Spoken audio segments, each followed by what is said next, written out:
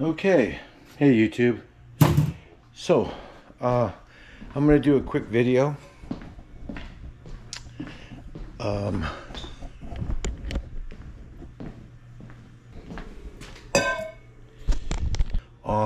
making a homemade spice sauce or hot sauce, I should say. Just with what I have. I didn't really plan on it, so it's gonna be what I have here. I've got a couple of hot sauces there. I got this one, but I'm gonna make a homemade one. It's pretty simple to do. Well, that's what I was looking for. A little bit of hot mustard. So I have some serrano and jalapeno peppers. Just about, I think, 2 of each. And I boiled some water. I split them open. I took the placenta and the seeds out because I don't want the seeds in the hot sauce, because they don't grind up well, and I hear they can be bitter, so I just don't use them. So I turn the heat off. It's just in hot water. That's just to soften it, because I'm going to be blending it with this in this glass here, because I'm making a small amount. So I want to add some carrots to it because I have some baby carrots. I wouldn't add like full-grown mature carrots to it. They're too woody. They're too tough. I mean, you can cook them, I guess, and make them tender. But I'm gonna add. I picked the perfect time to go out. I just got out of the shower. My hair's wet. Why not go out in the cold in the rain? Yeah, maybe I'll get sick. Okay, so let's make this fast. I got 3 or 4 in the kitchen. So here are some carrots. Oh, it's freaking cold. Yeah. Oh, that's a good one. There's a good one. You know, when they have the smaller stalks, they tend to be bigger carrots. Wow, look at that. Impressive.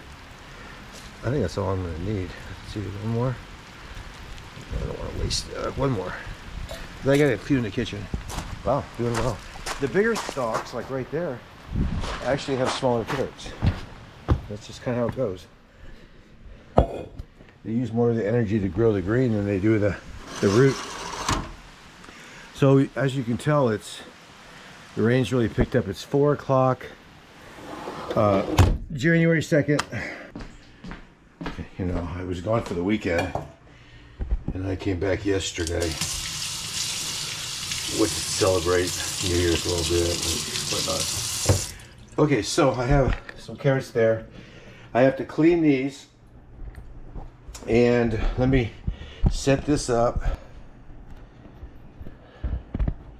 There's that. So I'm going to clean the carrots. So all I do, it's pretty simple. I'm just going to give them a quick chop. And that's just to get the stem end off. Oops. And the frizzy root tail. And then cut in half. Put in here.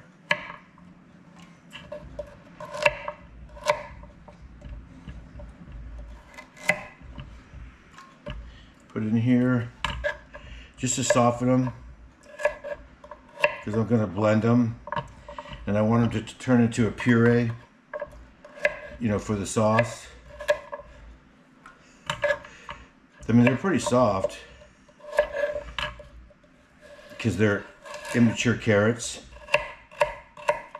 you know, and because they're immature carrots, they're not too fibrous, and you know, like I said, I want to use the word woody, but woody is really when they're past their prime. And these, even full-size carrots, I mean, they're not woody when they're in their prime, but I mean just a softer flesh, so to speak. Okay, so there's that. That's kind of like some of the preparation that goes into it. It's in the pot, and they're just going to get soft in this hot water. I might turn that back on for a minute to speed it up. And there's probably not much point. I'm probably going to just stop the camera. Well, I'll keep the camera rolling, but when I edit it, I might edit this part out, waiting for this to soften up. is, you know, is probably the part that I'll leave out. But I could show you how I'm going to prepare the liquid part for the hot sauce. So you take this mustard here, and that's Coleman's an English mustard. I'm a big fan of spicy English mustards. They're more intense with their flavors, and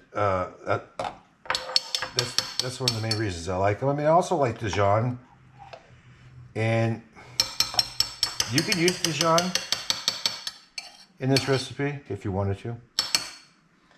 Oh man, it is spicy. Wow, that is intense. Then white vinegar, Heinz white vinegar. I'm going to start with that much. And then kind of the secret to this, for me anyway, is regardless of what that says, that's no longer in here. This is a custom blend. And it's got a whole variety of things in it that I put in it. And I'm not going to go over the whole list. Sometimes I don't even remember everything I put in there. But it does have cumin, has onion powder, has some cinnamon. It has paprika, which is really like some of this stuff in there. Slap Your Mama, the original blend. It's got my salt, garlic, and black pepper seasoning, a little bit of that, but not a ton because you can season that at the end. Like I said, it's cumin, onion powder, one or two. Dry mustard powder on top of the Coleman's, a little bit of dry mustard powder. And sometimes I put like the turmeric or a little bit of ginger. I would put pure ginger in it. I don't know if I have pure ginger. I have ginger and maybe I do. Turmeric, yes, turmeric. Do I have ginger? Oh, yeah. I do have ginger. So ginger is perfect. I haven't even opened this yet. Ginger is a perfect spice to put in your hot sauce. So let me add a little bit of this to the mix. And again, I mean, I may edit some of this out. I could have prepared this a little bit better. Sorry, I didn't think about the ginger to the last second. So I'm gonna put that's a big teaspoon. I mean, this is a tablespoon, but what was on there was like a teaspoon. Well, you can really smell that ginger. So with the ginger, I need something to kind of offset the bitterness.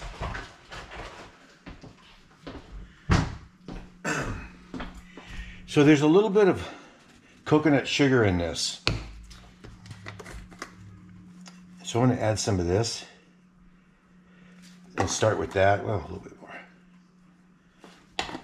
I can smell that. That smells good. And then a little bit of the smoked salt for that smoky flavor. And this goes a long way. Remember, a hot sauce is supposed to be very concentrated. And the amount of heat that you want, it's just when you're making it yourself, there's no rules. You just make it the way you want to make it.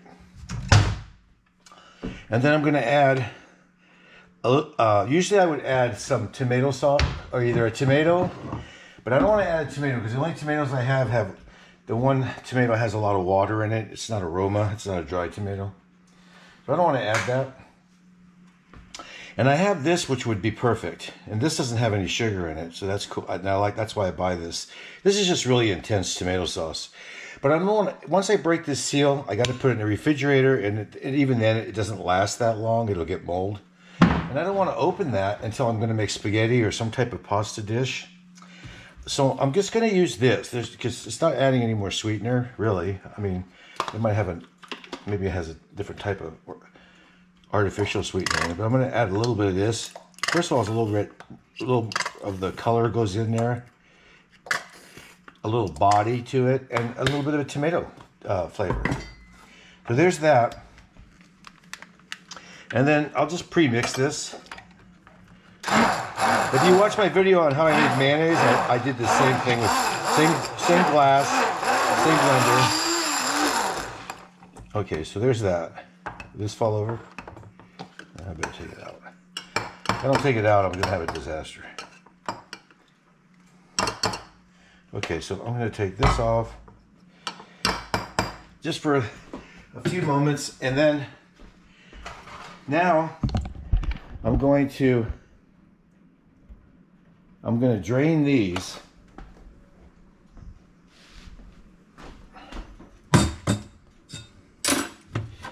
Right here. Like that. Cool them off. I don't want to add heat to make the sauce hot. There's no reason to.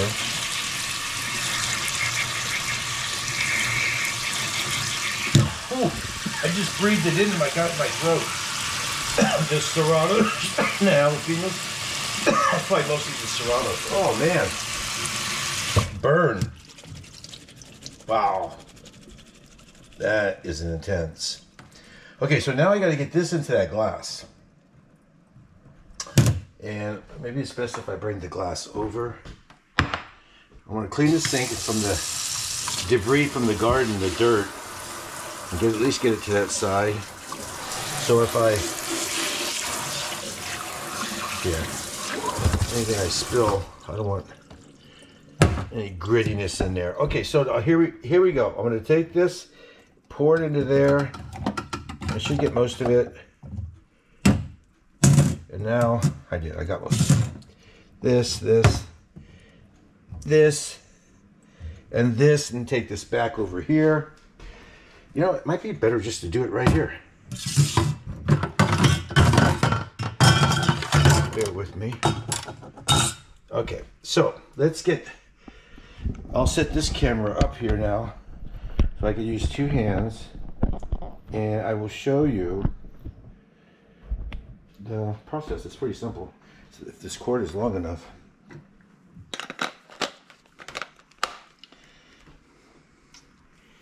Bring it around this way.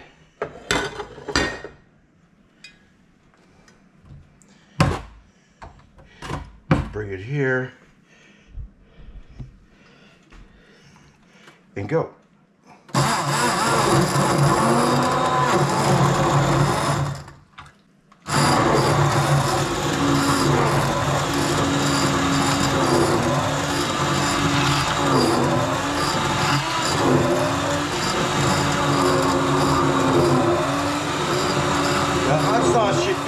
You've had hot sauce before.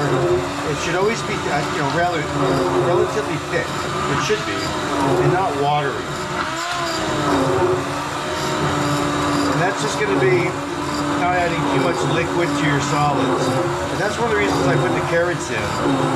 Otherwise, I'd have to put a lot more peppers in. And although I could put some cold peppers in, like sweet peppers, I just don't want to overdo it with the peppers. I don't have them anyway. But, so now you can see the consistency, or let me get a spoon and show you.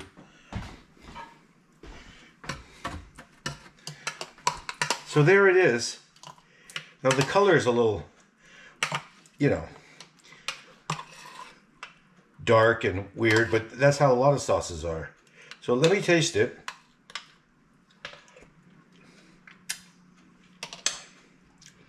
Oh, wow.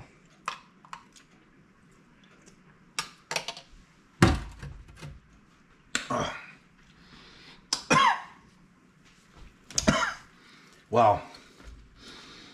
Oh, that's hot.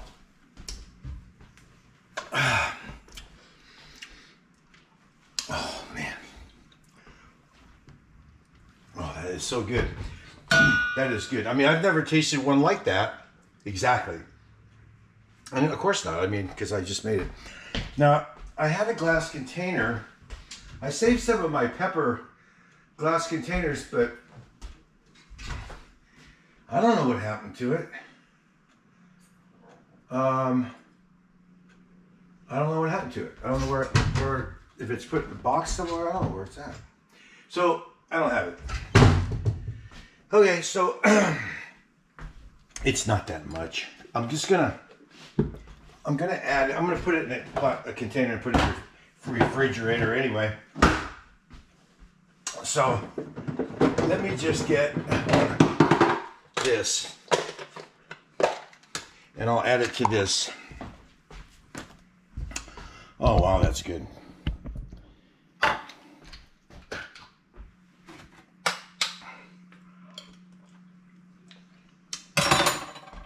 I know I got my germs in it, but it's for me. It's for the house.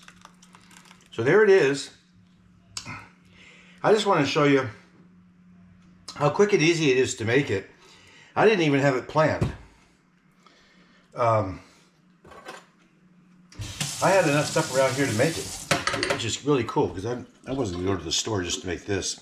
So here it is. I'm going to punish myself some more. It's smoky. It's a little bit sweet. You can always add honey to it, but this has a touch of sweetness, and that's all I really want. I want that vinegar to stand out, which it is. I want the peppers to stand out, which they are. The carrots I don't taste. They help to add the color, and that's why the color is what it is because of the carrots. The carotene. But, you know, the carrots add body to it. I don't directly taste the carrots, which is a good thing. I don't want a carrot hot sauce. So they're very neutral in this. The other flavors are just so overpowering that you just don't taste it. And, you know, they're baby carrots from my garden. They're growing in a cool fall and winter environment. So they're not going to be really intensely flavored. They're going to be mild, especially when they're young like that. They tend to taste a little bit more stronger for some reason when you grow them in early spring. But it is what it is. I mean, they're just they're perfect for this recipe. And you could add onions to this, and you know, and pulverize that in there with that if you wanted to. You can add some honey. Honey works. Honey's in a lot of sauces in a small amount. It's a good thickener. And if you don't have anything that's adding sweetness to this and you want a little bit of sweetness, you could blend this all up, taste it, and then while it's in the glass, add your honey to it in small amounts until you get and you know, blend that real quick, and then until you get the desired sweetness from the honey. Because the honey, you can easily overpower it if you just put a tablespoon of honey in there. Then you'd be like, well, how do you get it? You can't get it out, you know. So you'd have to make more sauce to overcome it, or add salt or something else, and then you're just off your recipe. This has salt in it. I told you I already pre-made a spice that is perfect for this hot sauce, and that's basically what this spice is used for. I don't really use this for cooking. I have other blends that I use. This is a pretty intense blend with a lot of spice, and you want your, like I said, you want your hot sauce concentrated anyway. This has everything that I like in a hot sauce. It's a really good base, and you could use any kind of chili peppers you want. You don't even have to make hot chili peppers. You could just use sweet peppers, bell peppers. With an Anaheim's or Fresno, which would they got a little bit of heat to them, but not too much. Well, Anaheim's not too much. Banana peppers, you know. The list is long on what you could add to it. So then I'll seal this up. We'll put it on eggs. You could sprinkle a little bit on you could bake a potato and put a little bit on top if you wanted to. It's a good substitute for like what you traditionally might use sour cream, you might use butter, you might use, you know, you might salt something or whatever, or you could use this. It doesn't have to be put on a taco, but we're going to make fajitas tonight, or I am. So that's why that's the reason I made this, is I wanted to, even though I have some hot sauces, I wanted to make before those chili peppers went bad, I wanted to make a sauce. And then I'm going to use some of it tonight. But like I said, you could use it on, it's great on eggs. I can't think of everything else you could put it, you could boil your chicken which is a very healthy way to cook your chicken. Like I don't recommend boiling breasts because they get tough, but you could softly boil, gently boil, or simmer chicken thighs, skinless chicken thighs, and which is the healthiest way to eat chicken, and I do that a lot. And then you can add this to it and give it a real good flavor. It doesn't add a ton of calories, because boiled chicken with just salt and pepper could be somewhat bland. You could put this over rice, any kind of starchy food, really. So use your imagination. I just wanted to show you how easy it is to make a hot sauce at home. And once you make one, then you can experiment and add different flavors, keep track of what you're adding and how you're doing it. And you can come up with some tremendous sauces that just suit your taste buds. And you don't have to buy them in this kind of quantity anymore. And there's nothing wrong with this. I like it. That's why I have it. Or like this. These things, you can go to a Mexican store, and there's one not far from us, and they got a really good choice of things, and the prices are pretty reasonable on most of them, but they're still expensive. And then if you go to a regular grocery store, it's a little more limited on your choices, and they are expensive. And there are some that people make almost like homemade recipes, but they're not cheap. I made that for, if you added it all up, I mean, that's a couple bucks for this. So it's cheaper, especially if you eat a lot of hot sauce. But the primary reason is you know what's in it. You know exactly what's in it. It's fresh, and you can flavor it. Again, you can flavor it just the way you want it. So for people who like to cook at home, and I'm sure a lot of you have done this before, but if not, branch out, do stuff like this. It adds a lot of spice and interesting flavors to your food. I wanted to do a video. So I'm sitting around at home, and I thought it might be interesting, that someone might find it useful. Okay.